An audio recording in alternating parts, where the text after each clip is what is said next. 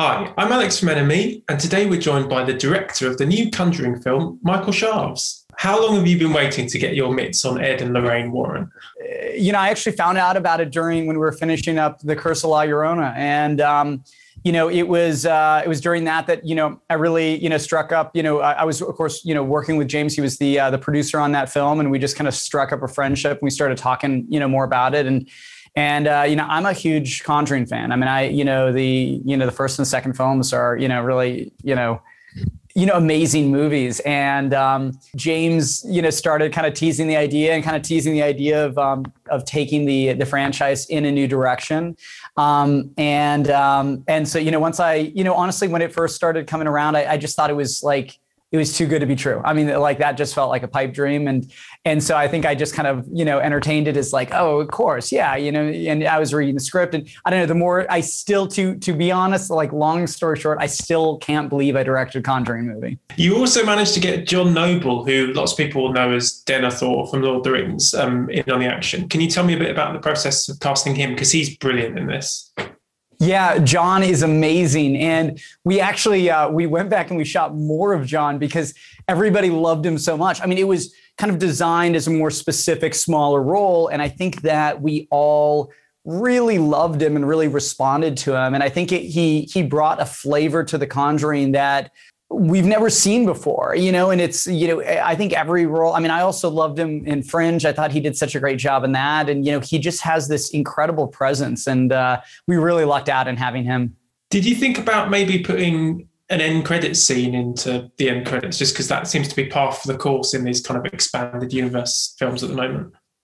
Yeah. We had one, and, I don't know. I'll keep it a mystery as to what it was, because it may kind of be coming back in another form. But it was. I think that there was something that we were really proud with the ending, and just the kind of it felt like a real kind of finite close to the story. And not to say that there aren't isn't a door open for many more Warren cases and Warren adventures. But there was something about this that just felt like ending a trilogy. Just felt, nice and solid with this ending. So did the scene you had in there tease maybe a fourth and a fifth film, maybe? Actually teased the eighth. We're going to skip to that and then backtrack.